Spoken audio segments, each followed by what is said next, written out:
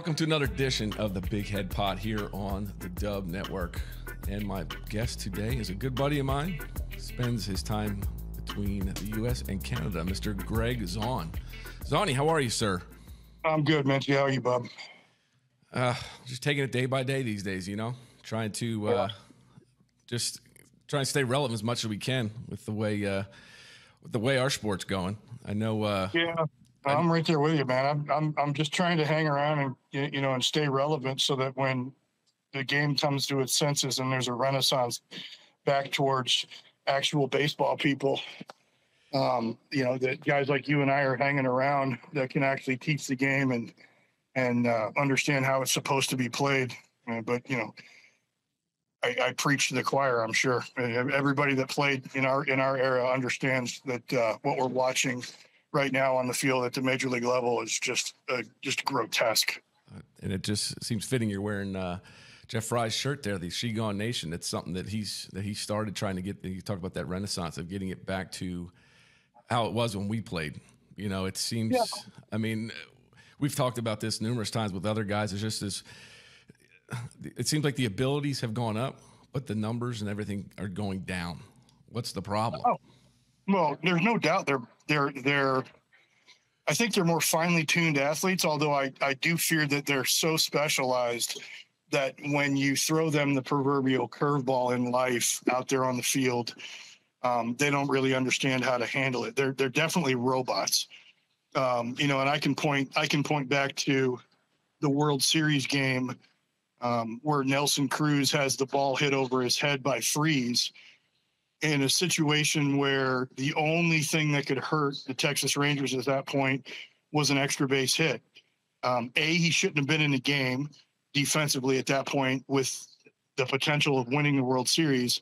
And B, how does a guy that's played that long not understand no doubles? Are you kidding me? That's the robotic nature of what's going on. I watched him at bat the other day with Josh Thompson. He took 3 90-mile-an-hour fastballs and didn't even pull the bat off his shoulder.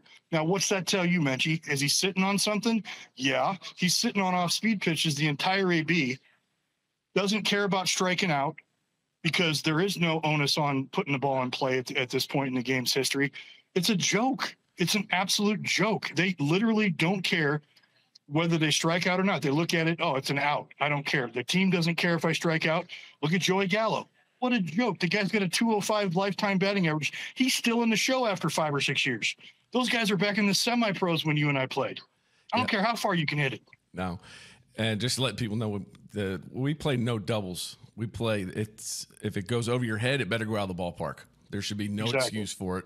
You know, people had talked about that Nelson Cruz play and him being out there.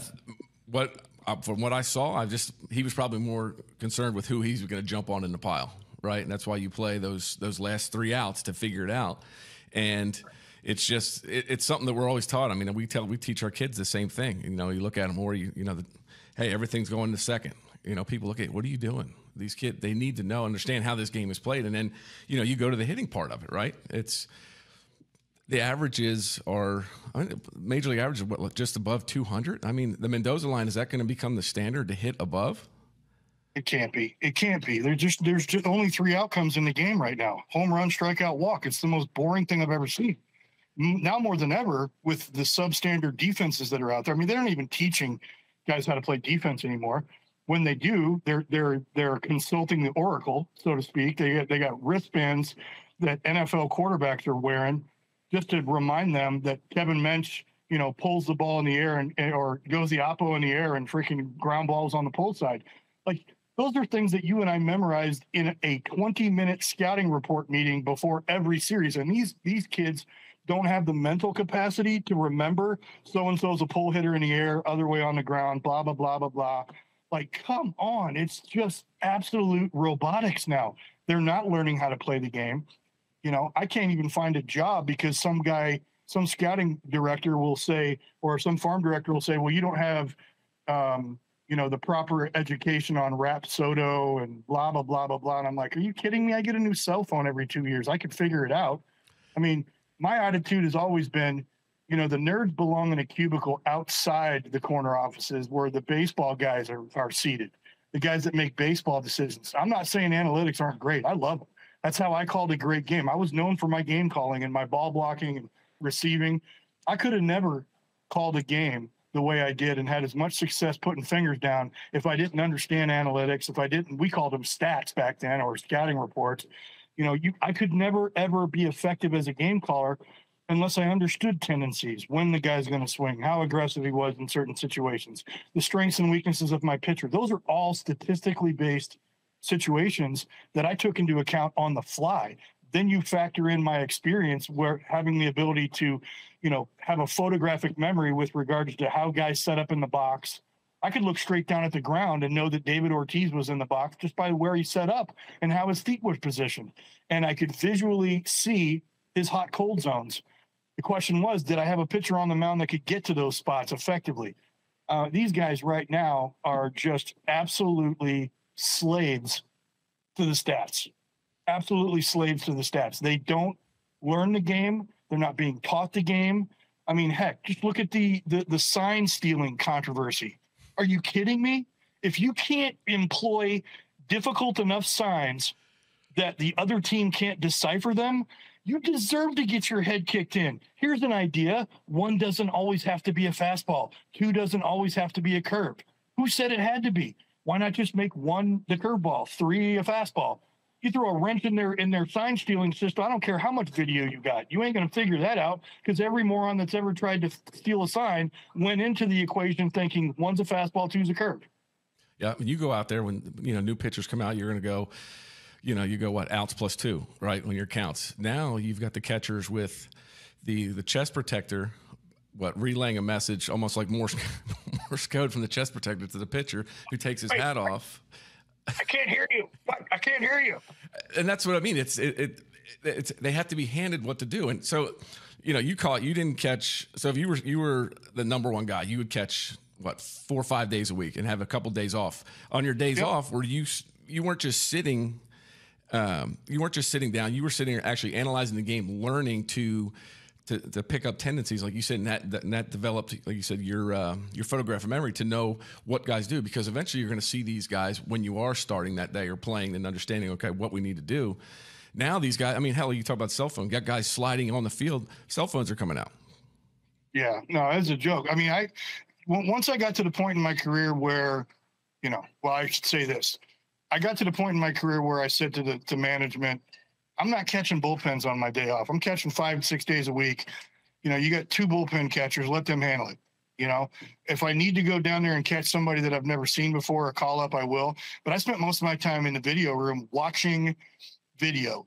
I had 2 screens going at the same time. One was the next day's starter that we were facing, to see what his tendencies were on the mound so I could hit. The other one was our game, watching to see what was going on. And then in my mind, I was comparing the guy that we had on the mound to other pitchers in the league that may or may not have had success against the hitting lineup of that team that day. And this is all work that I did, before, during, after games. I was always doing something to try to gain an edge. I didn't consider myself the most physically gifted guy in the world, but mentally, I was going to take you out if I could mentally. I was going to try to figure out a way to beat you with my average major league talent. And these guys nowadays, all the work's being done for them. They're being told what to do. They don't have the freedom to freelance whatsoever. It's like, all right, you're going to go up there and in 2-1 counts versus this guy, we're all sitting on a breaking ball. Well, you know what? It doesn't always work, because it's funny the way that these guys go out there and they guess. And there's no other way to describe it. You got a guy throwing 92-mile-an-hour four-seamers mid-thigh down the middle, and your best hitter's late in a hitter's count. He's sitting on breaking ball. I don't even think catchers are learning how to read bats anymore, which is something I was taught to do in high school by my uncles. And that changes from pitch to pitch as well. Even in a Absolutely. bat, a ball inside, and you see, you're looking to see, all right, the front hip's flying. All right, we can go cut her away. All right, and making that adjustment. But you're right, they don't sound like they have to be told, okay, look, we need to. They're not following the flow of the game. They're always a step behind because they're not able to move. I mean, I watched the Phillies yesterday. Real Muto, guys on first and third, 1 out, and he's one leg down. One, how are you supposed to throw somebody out with 1 leg down on the ground? And 2, the amount of, I don't know what they're calling them now. Is it pass balls or wild pitches? But the amount of that has got to be astronomical compared to when you played, of learning to block the ball and being ready to throw somebody out. I just don't see these guys even being ready to do either. Well, there's only a handful of guys. I don't care what they say.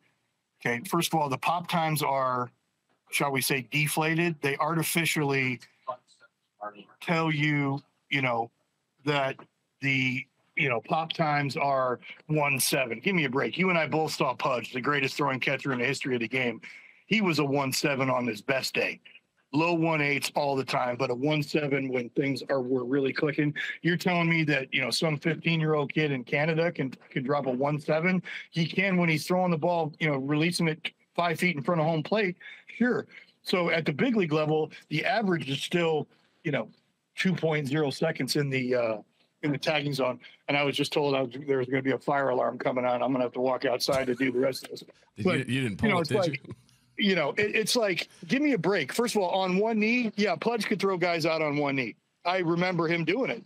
But those guys are so few and far between.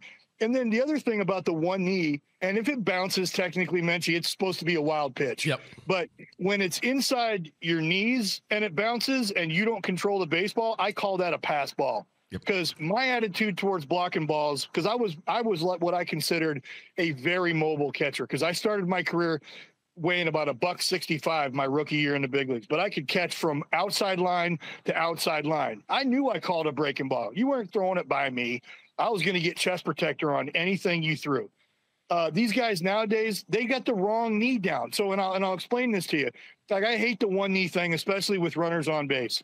And when you're blocking to your right, so for instance, you're a catcher, you've got a right-handed pitcher on the mound, his breaking ball is going to go to your right. All right. So if you're catching from a standard type of stance, the first thing that hits the ground when you go to block a ball to your right is your right knee. So shouldn't that be the one that's down when you're in a one knee stance so that you can push off your left side? Watch these games. They have the wrong knee down because they think they're going to be able to throw guys out. I'm sorry. If you're going to go one knee with runners on base, just give up on being able to throw guys out, because it's not going to happen with any kind of regularity.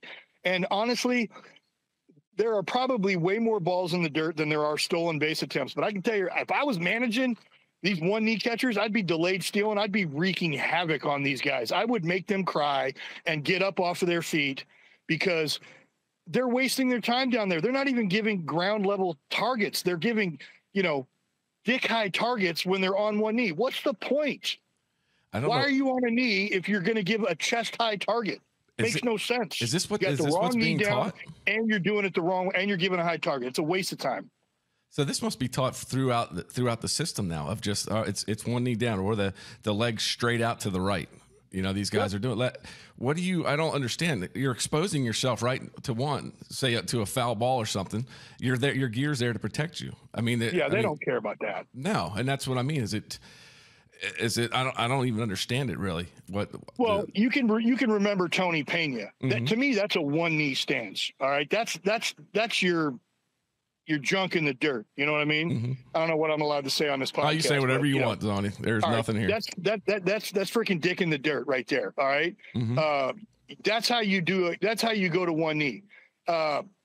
This one knee thing where, like I said, where the catchers are giving their target at the chest level. What's the point? The whole idea of getting down on one knee is to get the low strike. But if your target's at chest level, you're still going to have to go down and get it. The way I teach my catchers, they don't have to do any of that stuff. They get all the work done before the ball gets there. They stick that low strike. They don't move it around, embarrass the umpires. I mean, when you and I played, if you moved it at all, the umpire would be, motherfucking you left and right, going, stop showing me up. These guys are pissed. I talked to a number of them on Instagram and Facebook. They're embarrassed by what's going on in the game of baseball. These guys are not getting any more strikes called than they were when we were playing. In fact, all they're doing is making themselves look stupid. They can't keep a ball in front of them. You got games ending on wild pitches when the guy was already on one knee to begin with. They're not getting more strikes called. They're not throwing people out. It's a joke. It's so ugly. And I understand you might want to do it because the guy can't catch and you can't find another spot for him. But guess what? There's a DH in both leagues now. If the guy's that good a hitter, find a spot for him somewhere without the gear on, because I'm here to tell you, he's going to have a huge effect on a ball game. More than 100 pitches are going to be thrown every single game. He has an effect on what's being called, how it's being received, whether or not it gets blocked. And let's be honest, if you can't control the baseball, you might as well save yourself the pain. Let it hit the backstop. Give him a quarter of a run, which is what each base is. Every time a guy advances, that's a quarter of a run. Give it to him and hope your team can make up for it with the bats in their hands. Plain and simple. Catching is a travesty right now. It makes me sick to my stomach to watch it. In fact, I don't watch it. I can't watch it. So I know when you were towards the end of your career, you would have pitchers that would want to throw just to you, right? You would have your days, right? So do you think you still see that nowadays, or is it just your starters are going to play 4 days, day off, play 2, and then be off on Sunday? I don't know if they're doing personal catchers anymore. Believe it or not, I was the personal catcher for a lot of guys. And going back to my rookie year, I was always, the defensive guy. I wasn't a hitter until later in my career. I couldn't do any damage. I was a punch and Judy at best. My job when I played as a backup the first 8 years of my career was just not to fuck the game up. Go out there and call a good game. But what happened was the starting pitchers on almost every single team that I played in or played on preferred me because other than Charles Johnson, I was the guy that cared about them. And I called a good game. It mattered to me. I wasn't worried about only throwing guys out or getting my hits. I was worried about blocking everything, throwing guys out, calling a great ball game, giving them a chance to get us a win. But believe it or not, I don't believe in the whole personal catcher thing. And the reason why, I watched the Atlanta Braves for a decade have to sit Javi Lopez, their starting catcher, every first game of every playoff series because Greg Maddux didn't want to throw to him. Yep. That can't happen. You figure out a way to make it work, guys. It helped me being a switch hitter. They didn't have to worry about which day they were going to give the starter off. I was flattered that guys wanted to throw to me. And I imagine it's probably still the case. I mean, if Yadi Molina's the guy that's behind the dish, even today, I would be like, yeah, I want Yachty behind the dish. The guy's a tremendous game caller, still one of the best throwing catchers in the game, blocks like crazy. He understands the game. He's a veteran. Yeah, you'd want him. Do you want Gary Sanchez on your day every fifth day? Probably not. Unless he goes out there and he goes 1 for 4 with 3 RBIs and you get a W, you definitely don't want that guy behind the dish. But I'm sure there's a handful of guys in the league that are, probably known for their defense. I don't know who they are because, like I said, as soon as I see the one knee stuff, I'm out. I'm gone. Start to get a little sick to my stomach, maybe throw up a little in my mouth and turn the channel. Other than Yachty, I can't really think of anybody that's just been established that actually has, can continue to do just the basic catcher drills, the basic catcher things to be able to. I was watching some just old hitting video at home myself. Pudge was catching. I'm at the plate and just looking, as you see him behind the box before he would get set, he would look just to see what I was doing as far as my feet or anything else, and then would adjust. Now I just see guys calling signs and then they just sit there. They don't even. It's just like it's almost like they have tunnel vision. They don't even pick up on anything or the other parameters that are going on in the box. Well, they don't have to because, first of all, if you are relaying signs, the fuck are they going to do about it? They're not going to do anything. When I was playing, if you got caught, you got somebody ear flapped. Yep. Plain and simple. We did it all the time. I would call for a slider down and away, knowing full well that we were getting fastball up and in. Let the guy at second base relay the signs, and then the guy at home plate wore it. And then the guy that was relaying the signs either got an earful the next time he came to the dish, or he got ear flapped. Plain and simple. That shut that crap down real quick. They don't even have to look at that because they're across the game. They have lowered the level of excellence so that everybody can participate.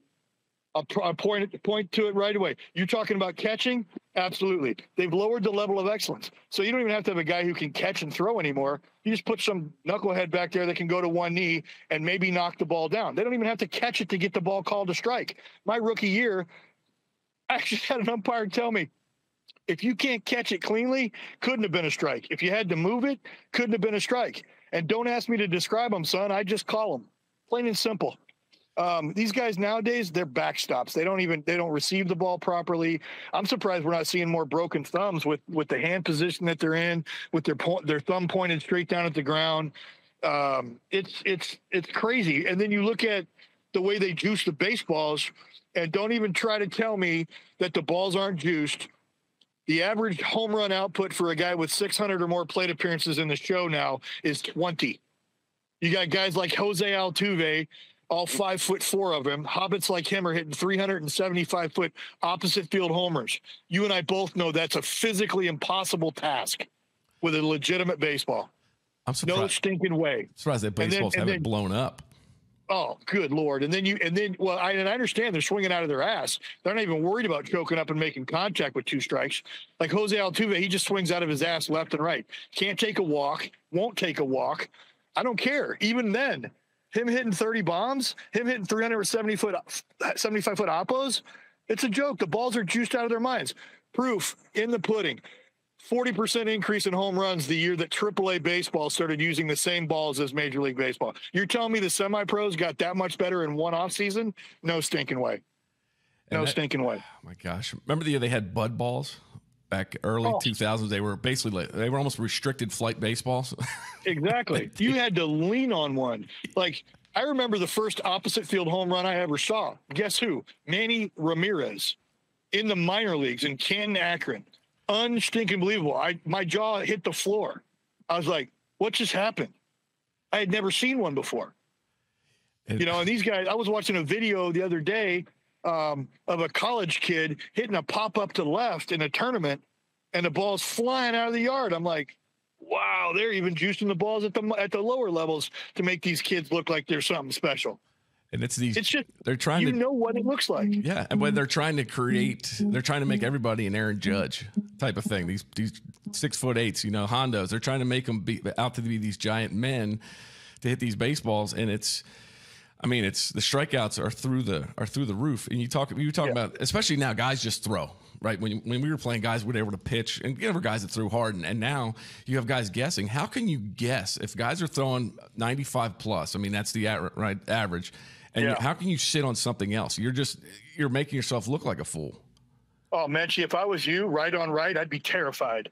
But I was a switch hitter, and I like to call myself Neo, because I'd go Matrix on that, because I got to see it a long time. You know what I mean? Yep. But I would be terrified. I remember at the end of my career, I was facing guys like Kyle Farnsworth and Carlos Marmol, Jabba Chamberlain, guys that could throw 95 plus. But once you realize that it's only for show and they're going to go to the breaking ball or the changeup, Fernando Rodney, they're going to go to the off-speed stuff when they have to throw a strike, then you kind of get a little bit more comfortable. And it was a hell of a lot more easy for me being left on right, right on left, seeing it come across to me. I don't know how you guys would do it. I'd be terrified, because if you guess wrong, you could die. And that's what it is. They just throw it nowadays. For all the C-flaps. Oh, yeah. Oh, they wear, it's basically they go up there. It's almost like they're hitting in full catching gear these days. Elbows, face mask. I don't know why. You should try hitting with just a catcher's mask on instead, because you played with guys that threw hard. I mean, AJ's one of them. Burnett. AJ could just let it fly, and that thing would just come out like a frozen, like a fried egg, just and ball just exploding out of his hand. But they had control for the most part. When they needed to let one go, they could. Now it just seems like trying to find the zone with it is the hard part. Have you seen the training videos that are out there where they're teaching these guys? I mean, you can picture Nuke LaLoosh from the movie Bull Durham when he's using his parietal eye. He's coming down the mound with almost his back to the catcher, and they land, and then all of a sudden they unload. They're not looking to hit a side of the plate. They're looking to make it spin and move as much as they can at the greatest velocity that they can. That's why the two-seamer and the cutter are so, in vogue now, because they sweep the zone. There's no spotting up. And honestly, if I threw 100, I'd be throwing four-seamers belt high down the middle, challenging guys to hit it, because I know you're not going to be able to get on top of that. They don't have any command. I'd be terrified, absolutely terrified. But you know what? Nobody pitches in on purpose. Nobody buzzes the tower on purpose anymore. They're all scared to death, and they're all best friends. Go sit around the batting cage at a ball game. I went to one last year here in Cleveland. I used my gold card. So you know what? I'll take my nephew to a ball game.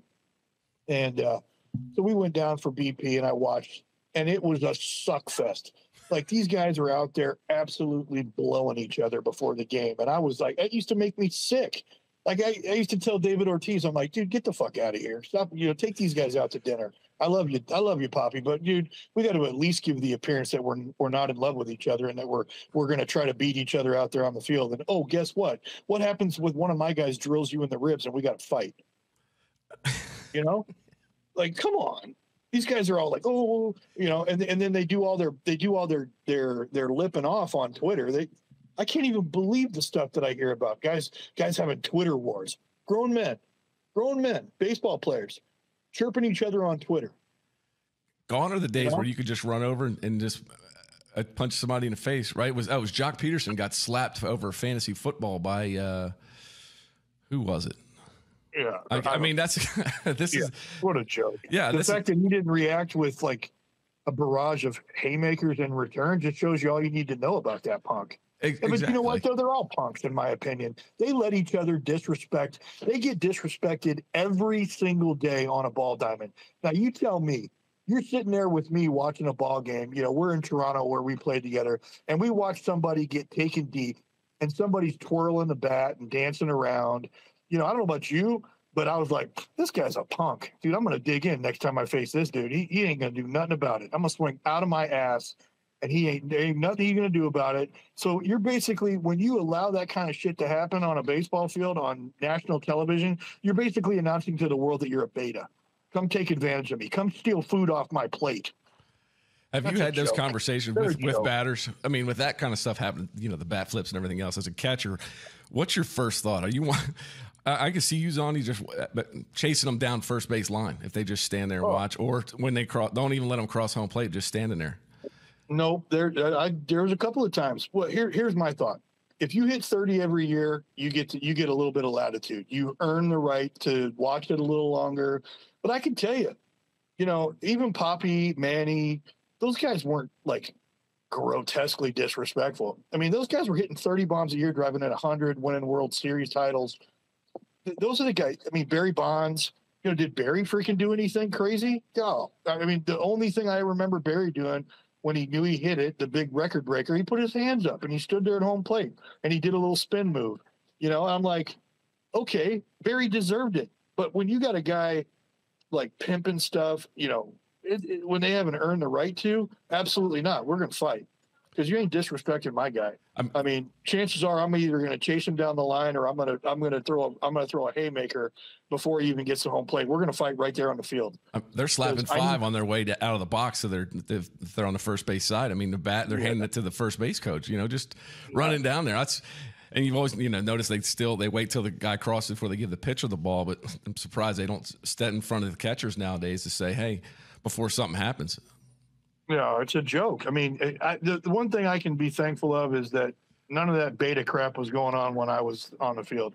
I mean, I can't even imagine, like, if somebody tried to pull that crap on AJ Burnett, Doc, holy crap. Like, nobody would. Doc was a big, imposing guy. BJ Ryan, are you kidding me? He would have torn somebody limb from limb. We all grew up in an era where the stars were respected. They got a little bit more latitude, but everybody else played the game with respect. You walk somebody off, have a little fun, high five, cheer, whatever.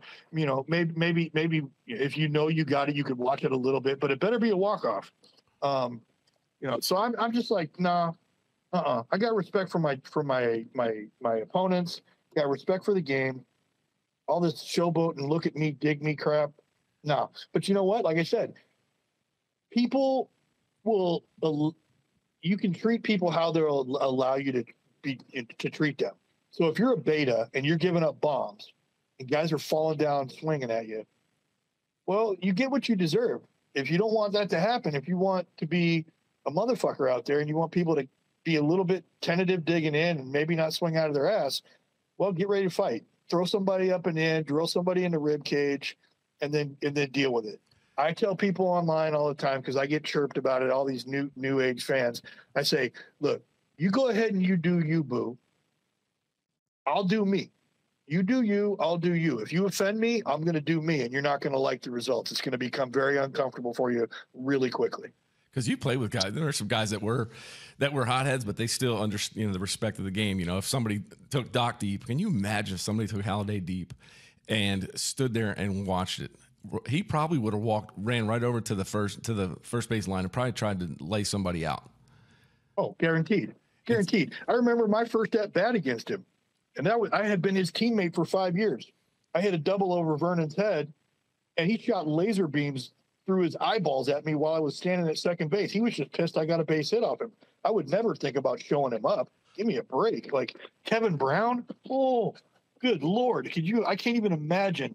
He was a big, strong son of a bitch, and I tell you what, nobody tried to disrespect him. They were already scared to death to walk to the plate with a bat in their hand because they knew they were going to go back with it in a couple of pieces. If he didn't get 5 bats a game, I was like, you suck tonight. You know, same with Mariano. You didn't take your good wood up there, but Kevin was mean. On game day, he was a motherfucker. Halliday, same way. Those guys were brought up the right way. Even guys, even the fun-loving dudes like David Wells, Jamie Moyer threw 75 miles an hour at the end of his career, but I guarantee you didn't disrespect him. You didn't disrespect anybody on his teammates. He'd go out there and he'd handle business. Somebody'd wear one in the rib cage, and if you want to fight, go. When I was coaching, I tell my kids, I said, look, you know what's fun? Winning championships. You know what's fun? Being the best player on the field, understanding that everybody's scared to death of you. I said, if you guys pull that crap, just go home. Just go get in the car with your mom and dad. I said, you get one of my players hit for being an idiot, we're going to have problems. If somebody does something, if the opponents do something stupid, we're going to handle our business and we're going to do it with our mouth shut. We don't even need to lip off. You're just going to know plain and simple right away. If somebody shows up, one of our guys up, they're going to go down. If not the next guy, maybe more than one, because I was always a 2-for-1 kind of guy.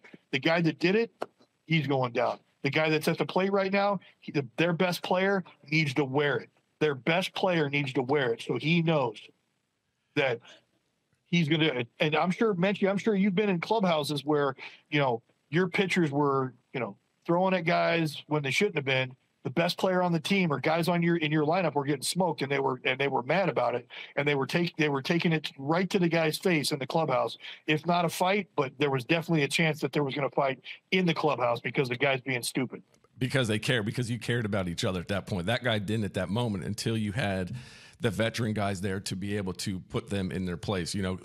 We talk about being on deck. Guy hits a home run and pimps it. Nowadays, my first thought was, if I'm going to get drilled, I'm gonna lay the dude out in front of me to happen. But going up to the box and saying, "Hey, Zaun, just make sure it doesn't hit me in the head." Right, guys? I'm telling you, we knew what was coming. We just wanted to make sure that it wasn't intent up at the head or whatnot. We knew it was coming. It was just a matter of, okay, just make sure it doesn't hit me up there. And now I'm sure it's just a matter of they let it carry over, and it goes on to Twitter, right? And then you had like the whole Batista thing, right? The home run. You had every opportunity to handle that whole situation. And you let it just fester and fester until finally it just becomes a powder keg, and then you have the brawl here over the whole thing. Well, I remember Gibby was pissed off about the way the Rangers handled it. I didn't give a shit. I thought they handled it just fine because they didn't. It was their revenge, not the Blue Jays. They did it when they wanted to do it. They did it when it made sense for them. And honestly, you go look at Jose's numbers. He dominated the Rangers up until that point. He was crap against the Rangers because he was anticipating getting smoked the entire season. And then they finally smoked him. And my favorite moment in baseball history, Rugden Odor smoking that punk in the face. It was awesome. I absolutely adore that guy for drilling Jose in the face. They handled it the way they wanted to handle it. And that's their revenge to be handled the way they want to handle it. It's not for me as the guy getting drilled to decide, oh, yeah, if you're going to drill me, do it now when it means absolutely nothing. I loved it, honestly. Yeah. And that's how you do it. Look at how many at-bats Jose Bautista gave up because he was afraid to get hit against the Texas Rangers that year. So they screwed him over a bunch of times. Not only did they mess up his at-bats for the entire season, they drilled him, and then they drilled him. Yeah. So it was awesome for me. I loved it because there's a lot of people that think that bat flip by Jose in the playoffs was justified or respectful. No, it's not. No, it was not. Okay, that was a childish player who thought that the umpires in that game were screwing the Toronto Blue Jays. There were two major calls in that game. The umpires got them both right. You remember Russell Martin dinks what's his name in the head, the left-handed batter, the Asian kid, I can't remember his name. Chu hits him in the head with a throwback to the mound. That's a live baseball. I was the only one in the ballpark that knew it was a live baseball because it happened to me in A ball. So it was one of those situations where the umpires got both of those calls right, and the Toronto fans were like crying the blues. Everybody's against us. Everybody is Toronto against everybody. I'm sure you saw the T-shirts after. Well, Jose thought that the Blue Jays were getting screwed. He was being childish. I'm sure he imagined pimping that whole thing in his brain before it happened. Because it's my belief that all these celebrations are premeditated. But if you go back and you watch the video, he hit it. Everybody in the yard knew it was going out. He looked into the Rangers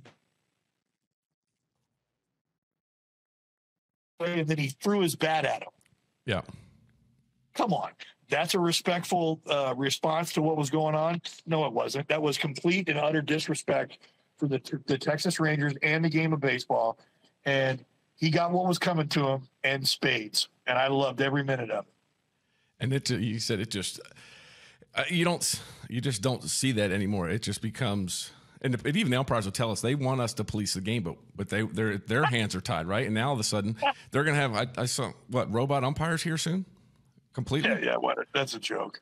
I mean, this is what I mean. It's just, why even play the game? Why don't we just sit here, play it on video games, and, and everybody can build their stats. You can build your team like baseball stars from Nintendo. Remember, you could build a great team and do all this. Oh, yeah. And not have it. And then what's the point then? What has become of baseball itself? I think in any sport, really, you can't even police yourselves. Hockey used to have somebody go out there and go get somebody. Now you can't. Hey, you actually have to ask somebody to fight. Yeah, I'll probably catch holy hell from Canadian fans for saying this, but the whole reason Connor McDavid can puck handle the way he does in the game of hockey is because he can skate with his eyeballs down. 20 years ago, if you were skating with your head down across the middle of the ice, you were going to get absolutely pummeled. Somebody was going to ruin your life. Now these guys can skate around with their eyes on the puck. Of course, they're great puck handlers. They're not looking up. They're staring right at their stick and the puck. And they're not allowed to hit anybody anymore. It's a joke. It's just like the NFL.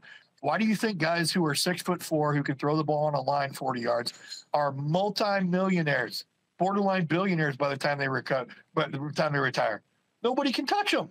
You can't hit them. What happened to the days of that 6'4" middle linebacker that ran a 4.5 40 coming around the end and absolutely terrifying guys? Quarterbacks hearing footsteps. They don't hear shit anymore. They just stand back there, jump in the pocket, throw a 40-yard dart, and they don't have any worries at all. It's like being a middle infielder at second base. They don't even have to worry about getting punted anymore. That was my favorite thing to do, besides getting run over at home plate, because I was 0 for a lot. That's what I was saying. I was just thinking about that. 250. I was 0 for a lot, Menchie. If I had a chance to block the dish and save our team a run, or break up a double play and punt some middle infielder into the left field and make him throw the ball into the stands and we get a run out of it, or an RBI for a teammate, I'm going. That's how I got my bell rung. Mother's Day 2005, I went in to break up a double play. Then the ninth inning of a ball game, the second baseman hit me in the side of the head with a knee and broke my neck and knocked me out. I was unconscious for 4 minutes, but I was trying to do my job. Yeah, but they've changed it now. From the Utley slide, which was dirty. I mean, you're a catcher now. Especially on somebody's on second base, of who's there, right? What's going to happen here? Is it going to be, here comes Carlos Lee coming around third? You're prepared for it. Now it's just it doesn't matter. They can't do anything to me. But what were your thoughts? I mean, who hit you? Did anybody really just lay into you at the plate? Oh, God, yeah. Well, Ian Desmond pretty much ended my career. It was the fast guys. The fast guys were the ones that hurt the most. He's built like a linebacker, though, too. Oh, I played with Desmond. And big. Yes. The big lumbering guys, they didn't do anything to you. They weren't moving fast enough. The fast guys hit me really good. But I had one of those techniques where I was literally not going to give you the plate. I put my body between the runner and home plate on every play. I had developed a technique where, I stood behind the plate so that I can see the runner coming around third. A lot of guys, when I was being caught, they would have their left heel on the corner of the plate with their toes pointed up the third baseline. but you lose the runner when he rounds third. Yep. I stood behind home plate, and I always put myself in a position where I was moving up into the baseline as I was making a play. Even today's rules, the Buster Posey rule, which is a whole nother conversation, it wouldn't bother me because I'm technically always in the act of making a play. A lot of catchers in the game today are afraid to block the plate because they feel like they're going to be static and they're not giving a lane. Give a lane, but as you're catching the ball, be moving into the baseline. Just because the throw's online doesn't mean you can't move yourself into the baseline. You're always technically in the act of making a play, whether the throw's online or not. Reaching out and sweep tagging is a joke. I would love to be playing with all these designer slides where guys are going in head first or trying to reach back with their hand. I'd be dislocating shoulders left and right. It'd be freaking hilarious. The old Ken Huckabee on Derek Jeter. Oh, pummel! I would be crushing guys. There'd be a disabled list a mile long. Come slide into me head first and see what happens to you. So if it would have been Gregg Zaun instead of Buster Posey, would that rule have changed? No chance. That was the story I was getting ready to tell you. And here's the funny thing: go back and watch the video. Buster was in his initial position, was perfectly lined up to deliver to take the throw. Perfectly lined up, but then he moved his foot at the last minute, and that Marlins guy folded him up. Yep. My whole technique was, I want to get my left knee pointed straight up the line as I'm coming into the line from behind the plate. And the first thing I did was I took the forehead of my hockey mask and I would attempt to put it on the bridge of your nose. Yep. And you never took it play off now too. And those things were designed for that and that's just part of it, right? Flipping guys, guys running at second base. I mean, that's just how we were taught. It was hard nosed. It was baseball, right? It's just, and it's not anymore. I mean, why even have anybody back there? It's ugly. It's gross. It's soft. It's, like there's more than one way to affect a ball game than, hitting a home run. You could be 0 for 4, but you break up a double play and your team wins. I mean, and you know what the most ironic thing about the whole breaking up double plays thing is? It was Chase Utley, another middle infielder. Now, some people think the slide was dirty. I don't think it was dirty. I just think it was unfortunate that, I think his name was Tejada. I think he was just in a bad position. But the ironic thing about it is, in our clubhouse at least, Chase was known for hearing footsteps. Before we played Chase Utley, every single time we talked about going in hard, get under Chase's feet. He will throw the ball into the stands. And it ends up being him that slides in and gets everybody in an uproar about breaking up double plays. It was the most hilarious thing in the whole wide world. It wasn't some animal, some guy that just loved to beat people up. And there were plenty of those guys. I mean, Carl Crawford, man, not Carl Crawford. I can't remember. This one outfielder I played with for a blip. This guy used to relish blowing up catchers. Man, he was great at it too. He was fast and strong. And any chance he got to blow up a catcher, he was going to blow you up. And he had a reputation for it. But Chase Utley, of all guys going into second base, a scared middle infielder is the one that ends up having a slide that changes baseball for, well, hopefully not forever, but for a good period of time. I mean, because when we played, you could have, as long as you could get your hand to the bag, you could be a full body length either way. And guys would learn to jump over. Now you don't have to do anything, right? You slide into the bag and that's it. Yeah. And the greatest, to me, the greatest weapon was, you go in, if the guy wasn't smart enough or quick enough to get outside the baseline, you'd go in with a pop-up slide and roll a hip into him, and he'd go freaking flying in the air. But even Fry Daddy, Mr. Shigon, there's a great picture of him on his website where he's coming over a runner's hip, but you see his eyeballs. His eyeballs are on first base on the throw. It's just those guys learned how to do that. They learned how to be upended and not get clobbered. And they knew who was over there first, especially. Oh, yeah. Oh, Zoni's at first right now. You better know that he's coming hard, of peeling out. I remember the old Albert Bell and was it Joey Cora? Or Fernando Vina. Vina. That was unbelievable. But that was totally legal. Yeah. And why wouldn't you? What was Albert Bell worried about getting beat up by Fernando Vina or anybody else on the Brewers for that matter? Not even close. Everybody was terrified of Albert. And that was what was fun about it, of knowing what you could do. Oh, I can't get away with that one here. I can get away with such and such, right? You were able to know. And you were a smaller guy though too, but even catching wise, you were a smaller target. You know, now these guys are bigger targets, and I don't think people would try and run them over. You know, if somebody the size of Carlos Lee is standing behind the plate, yeah, I'm probably not going to win that battle, even if I have the momentum. You know, and you knew what they don't understand is the physics of it. You know, if you're low to the ground, you have the advantage. You know, lower to the ground, honestly, low to the ground doesn't mean crap when you weigh 155, 165 pounds. Like me, when my rookie year, I was a target, but I was too stupid to know to get out of the way. You know, I took some lumps early on, especially with the old school mask. I had it torn off my face a number of times. I mean, back then, guys would come in and forearm your face. Yeah. Did you like those masks better than hockey? It was up to your pitching staff to take care of you if they thought you getting forearmed in the face was, you know, out of bounds. Yeah. You know, what was I going to do? All 165 pounds of me against some guy like Cal Ripken size. I mean, not that he ever forearmed me in the face, but I'm using him as an example because he was, 6'3", 6'4", 240 pounds. I couldn't do nothing against that guy. But physical intimidation is gone. It was a part of men's pro sports. It is gone. It should still be a part of the sports, but it's not. No, you're right. I think what's it come down to though, Zoni? Money. If you weren't, like I said, it's either if it was Gregg Zaun, okay, you were only making 100,000 and Buster Posey's making 7 million. We can lose that one. We can't lose this. So then, we got to change this rule because now we're losing. It's occupational hazard, is what it is. What it comes down to. You know, we sign up for it. As soon as you sign up to play baseball, hockey, whatever it is, that's part of it. You can't. I'll play, but only if this doesn't happen no. It's just a part of it.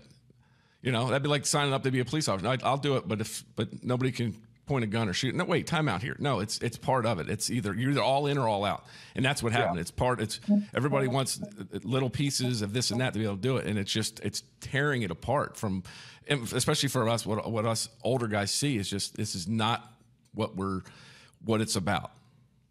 Yeah, no, it's completely gone. It's not a game that I can watch anymore. I mean, the fans are turning it off. The All-Star game this year had the lowest ratings in 100 years. I mean, it's just like, it's just not a fun game to watch anymore. I mean, I always tell people if it bothers your frail sensibility to watch another man truck another guy, then don't watch. But these are the same people that watch football or UFC. So baseball doesn't mean it can't be a contact sport. Exactly. Exactly. I mean, now I think of football, they're wearing bubbles on top of their helmets or double bubbles. And have you seen that? So nobody gets hit hard in training camp. What's going to happen when that first collision happens on opening day, and you're not conditioned to handle it? That'd be like them using mush balls for my blocking practice in spring training. Yeah, that first slider off my groin.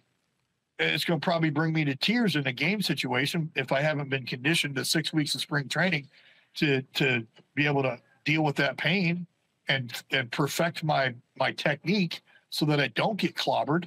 Like, holy crap, what are we doing? Do you think they even work on the blocking anymore? Other than, or is it just catching bullpens? Spring training, you go catch a bullpen, that's it. They probably just shoot balls right at them now. They probably just shoot them right at them so they don't have to move. Because honestly, if you're going to be on one knee, you ain't getting nothing outside. If it's outside the frame of your body, you're not getting it. You're not going to be able to control it. That's why you see a bunch of Olays, because they know they can't get there.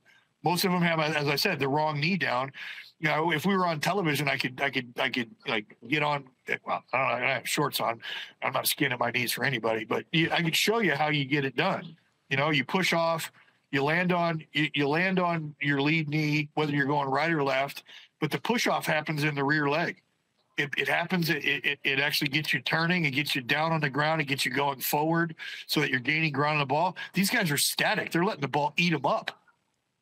I don't know. It's just and it starts. I'm thinking at a young age. I mean, kids even 12, 13 don't know how to block a baseball in the dirt. They don't know what they're doing. And it's just, but these guys, they talk about this new school. Well, baseball's evolving. Yeah, it is. But you're still creating this laziness to not be able to help your pitchers or the rest of your team out by doing it.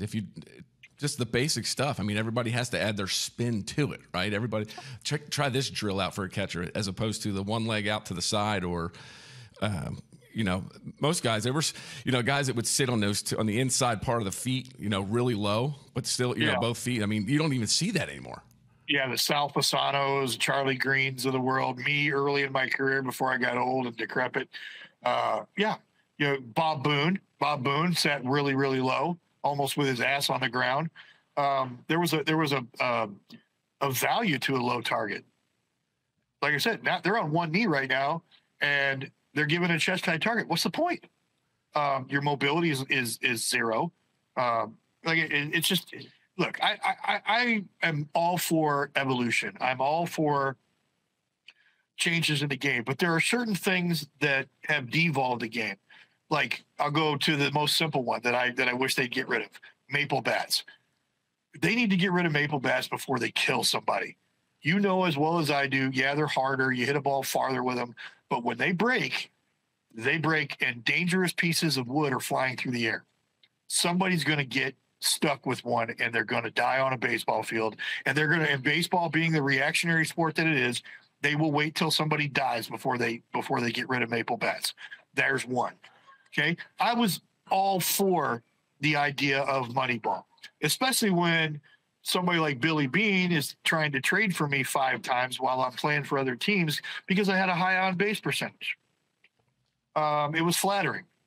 But let's be honest, working counts just to work counts doesn't get it done. You work counts so that you can afford to swing and miss. You want to be out front with your contact points so you can do extra base damage. And then when you get 2 strikes, you back the thing up and you put the ball in play. That's what working counts is all about, so you can afford to swing and miss. All right, so the Moneyball thing, it made sense, especially for a small market club. They're finding undervalued products that they think can get the job done at the big league level, but it's been proven not to work. So abandon ship. Same thing with this analytics and the launch angle and all this other stuff. Hey, it was worth a try, but let's be honest. The batting average has gone down. Yeah, the strikeouts are way up. The on-base percentage is not higher than it once was. The game has devolved in that particular sphere.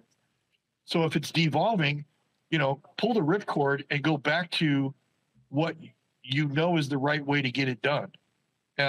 Stop hiring these people with 0 professional baseball experience because you as a front office guy are threatened by the thought that a real baseball man might pipe up in the middle of a meeting and say, yeah, I don't think that's going to work. They're hiring a bunch of no experience yes men because they're worried about being questioned. They're worried about being called onto the mat. If you're going to do it this way, put the jersey on yourself and go down there and manage. Stop embarrassing yourself by hiring these people that'll do as they're told all day long and stay in their lane because they're so happy to have a job in pro ball. I mean, give me a break. You got guys that never ever caught at the highest levels or even the high minor league levels. They're the catching instructors in the minor leagues for these teams. And what are they teaching? They're not even teaching what they did. They're teaching this newfangled crap that is obviously not working. So, I mean, when are they going to pull the ripcord and admit they were wrong? It's fine. Keep trying stuff. I'm all for trying new things. I love analytics. I think they are a wonderful tool. But they are a tool that should be put in the hands of a proper baseball man. I liken it to this, Metchie. I got a pickup truck right out there in a parking lot. Okay. I can go down to Home Depot and fill it to the brim with the best tools that money could buy. Most modern technology on a job site that you've ever seen. And I could drive it to a job site. But if skilled laborers, workers that understand how to build things don't show up and put those tools in their hands, ain't nothing going to get built. Plain and simple. You're right. And that's what it's completely about. It's guy. You talk about just analytics. You know, how about the universal DH now? I mean, they talk about wanting to speed the games up. If I remember correctly, I think the American League games went a lot longer than the National League games, if I'm not mistaken. Correct? I don't mind the universal DH, But don't say you're trying to speed the game up and put a DH in the National League, because you're right about that. Those National League games were way quicker. Because, I mean, let's be honest. You know, in the heyday, you're talking about as a National League starting pitcher, you're only facing like 6 good hitters, maybe 7 if you're on the best team in the league.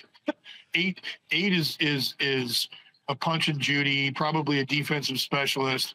9's the pitcher. You know, 7 might be a 250 hitter with a defensive specialty. You're not speeding the game up. You know, I think the universal DH is smart, but what they need to do is get rid of interleague play. They need to balance the schedule so that it's a true test of who the top 4 teams in each league is, and then you have the top 4 teams in each league. You know that it's fair because everybody played each other the same amount of times throughout the year. It wasn't a matter of, oh, the Texas Rangers got to play the worst team in the National League, the Cincinnati Reds, in their interleague play, so they had an unfair advantage when it came to their record. No, there's no interleague play. Everybody plays each other the same amount of times. Universal DH, plain and simple. So everybody's playing by the same rules in the playoffs and the World Series. Be done with it. There's your fairness. There's equity. There is a real testament, and it respects the regular season. Yeah, get rid of the American League and National League, right? There's no more American League, no more National League now. The way it's set up, it's just Major League Baseball. You have, like it used to be, right? You have your West and your East. Just other sports that do it that way. That way, it's because everybody. You said it, you have that balance of doing it and having everybody being able to play. The interleague was fun. I did like the idea when they did start interleague of switching to where, if American League team went to a National League ballpark, they would play American League rules so they could see it that way, and then vice versa. I was for that, to be able to see it, to do that, and to see other cities. But you're right. Now it's just one league, and then just figure out a way to do it. Yeah, it's run its course. I mean, honestly, there are only a couple of, there's New York versus New York, Chicago versus Chicago, LA versus LA. But if the teams aren't any good, who cares? Who cares? I mean, I would still much rather watch the Cubs play the St. Louis Cardinals. The Yankees versus Boston. I'd rather see more of that than, the Yankees versus the Mets. Who cares? Yeah, and Manfred, I don't think he's got many friends right now around baseball and outside of it. And I don't think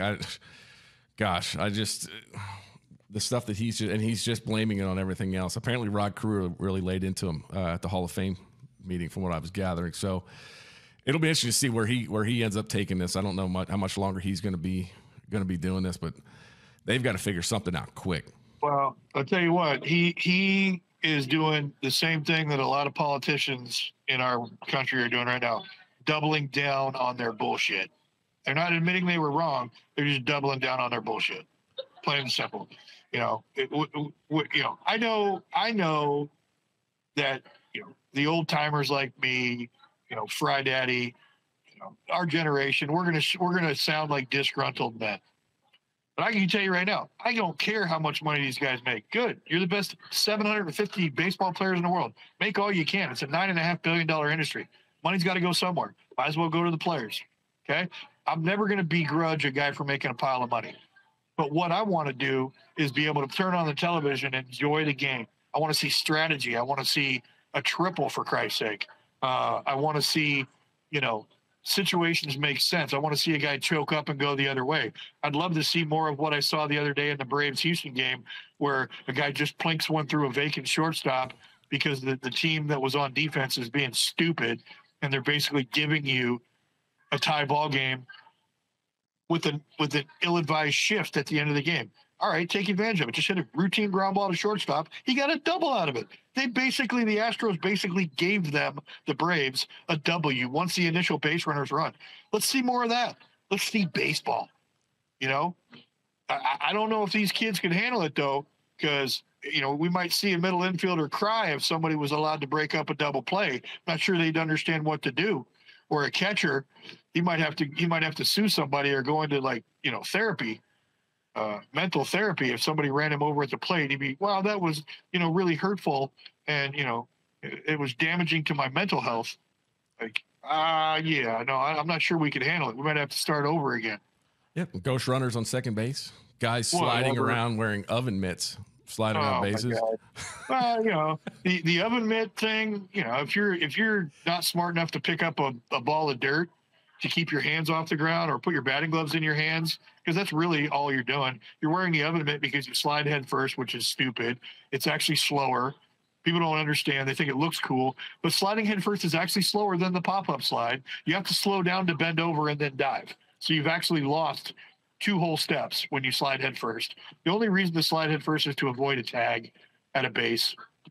But you can accomplish that with a proper hook slide if they even still teach that. The old Willie Mays Hayes. The Willie Mays Hayes. Exactly. Man, I used to love the hook slide. I used to do it all the time. And you get there faster. You don't have to slow down and bend over. It's the same thing with all these TV dives in the outfield. When you slide, you actually slow down. And I used to wear Kevin Pillar out. It's called the TV diver because he would dress up almost every play.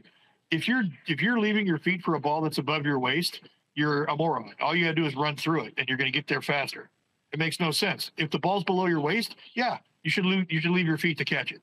But they played into a dive. You play it into a dive, but actually you slow down, and by hitting the ground after you dove, you actually increase the chance the ball's going to pop out of your mitt. What are you doing? You're just trying to dress shit up and make yourself look better. Yeah. It's amazing. You know what's funny? We talk about the injury part of it. Remember in Huckabee in the play with Jeter at third? Yeah. I'm surprised that they didn't change something there too. That whole rule. Can you imagine if that was now? What had happened? I know Huck got a whole bunch of death threats for everything else. What he did with Jeter, and we tell our kid that's why you don't slide head first right here. This is why. There it is. It's a vulnerable position you're putting yourself in. Those are big boys out there. Even me, I wasn't a big guy, but if my full weight comes down on you, and your shoulders you're exposed, you're going to the DL, pal. Like how many broken fingers, dislocated thumbs do you see from guys, diving headfirst into a base at full speed? Like, good Lord. It just doesn't make any sense. I understand, it looks cool and you think you get there faster and you think you get down lower, but you're actually slower when you dive headfirst. Plain simple. I'll prove it to anybody that wants to argue with me. You take over managing, Zonnie. I would love to manage, but they won't hire anybody. I've even told multiple clubs, look, I'm overqualified to be an A-ball manager, but I'll do it because I would actually like to go to the minor leagues to manage to kind of catch my rhythm and my flow as a manager. I know the game. I'm always 3 steps ahead of everybody else that's on the field, right? Even in today's game, I'm watching things that are happening in the game, the rare games that I do watch, and I'm 3 steps ahead of people. But you still have to catch your flow as a manager. Not that I have to go pay my dues, but I'd go manage a couple years in the minor leagues just to know that I did it. And then, yes, I would love to manage a major league ball club. And it's funny too, because, you were around when I had my television gig and everybody thought I was this angry, disgruntled, miserable SOB. That was a character that the network wanted me to play. I know the game. I love players. I never forgot how hard it was to play the game, even though a lot of the players that I was covering from a television standpoint accused me of not remembering how hard it was to play.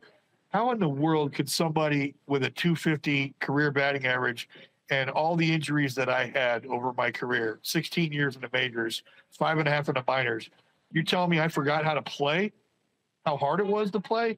Give me a break.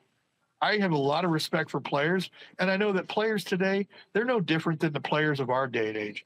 You can, if you're a grown man, you can handle the truth, but a lot of times front office guys won't tell you the truth. The manager won't tell you the truth, and all you really care about is being told the truth.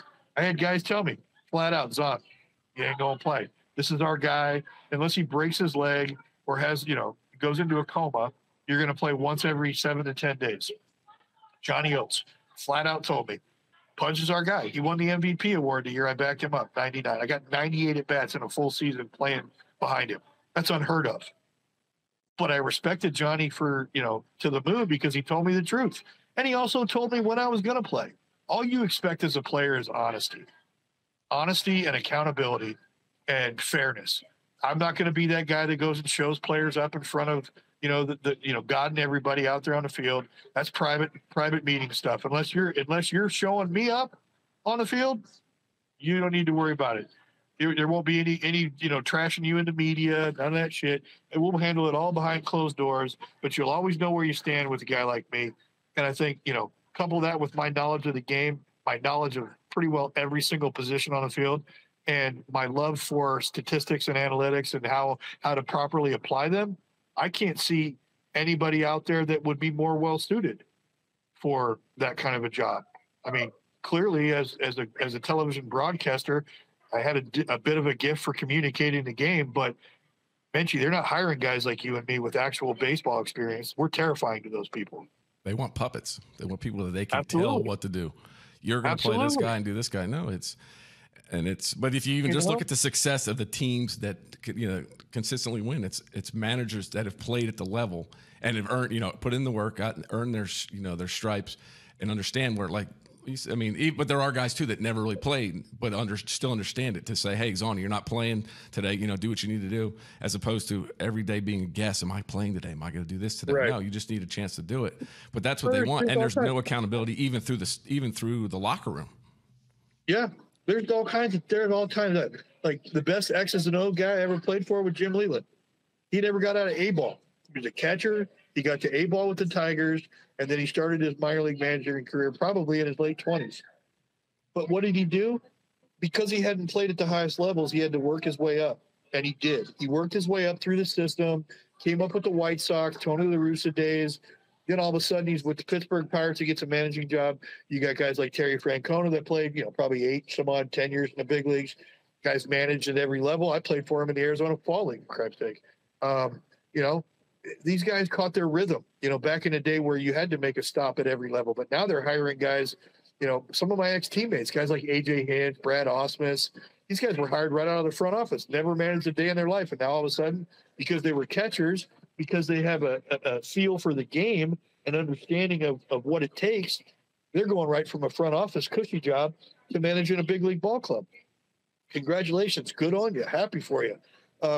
It takes all kinds, but you look at some of these other guys that are just absolutely handcuffed by the analytics departments. I mean, Kevin Cash, like, in a million years, I can tell you right now, I think a guy like me would be terrified to an organization, because there is no way in hell Snell is coming out of that World Series game against the Dodgers if I'm managing that ball club.